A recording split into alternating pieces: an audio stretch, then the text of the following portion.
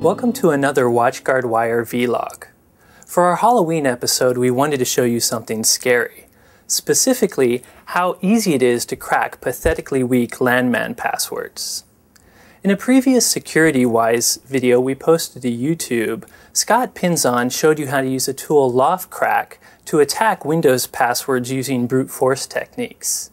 Today we're going to show you what happens when attackers use something called rainbow tables to do the same thing. Before I describe rainbow tables, let me talk a little bit about Windows landman passwords, or LM passwords.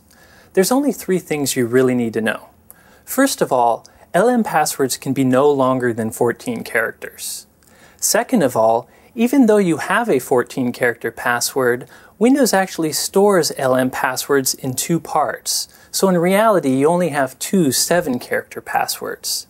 Finally, although LM technology is legacy password technology, new operating systems like Windows XP, Windows 2003, and Windows 2000 actually still support legacy landman passwords.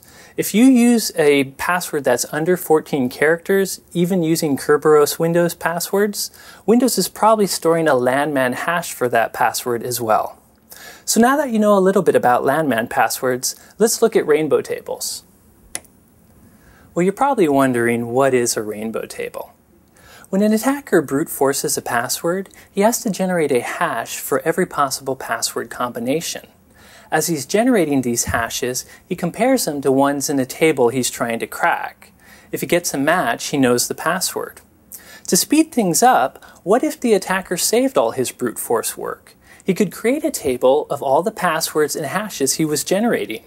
Next time he wanted to crack a password, all he'd have to do is go through that table looking for a hash that matches the one he tried to crack.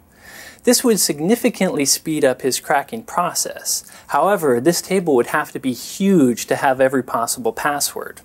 This essentially is what a rainbow table is. It's just a file full of pre-computed hashes and passwords. So to compare brute force and rainbow table password cracking techniques, we set up a password cracking test.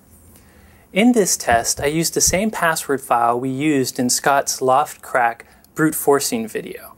I then supplemented that file with 80 more logins and passwords just to make the challenge a little tougher. Next, I downloaded a big rainbow table you can find on the Shmoo Group's website. This was a 64 gigabyte file when all is said and done, so you can see how big rainbow tables get. Once I had those two components, I downloaded Rainbow Crack and set it against my password file. To start cracking, I typed this command, which tells rcrack to use my 64 gigabyte rainbow table to crack my password hash file. Right away, I see some errors about invalid password hashes. These errors represent the passwords that are more than 14 characters long.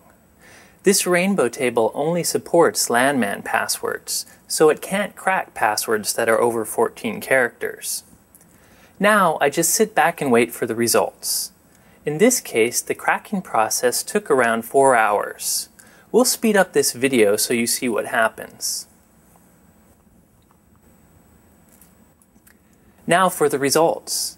In only 4 hours, rcrack discovered 100% of the passwords that were 14 characters or less.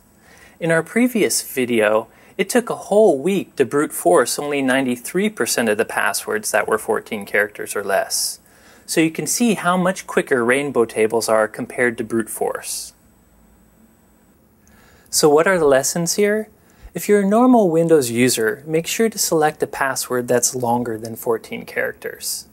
If you're an administrator, look into disabling legacy support for landman passwords.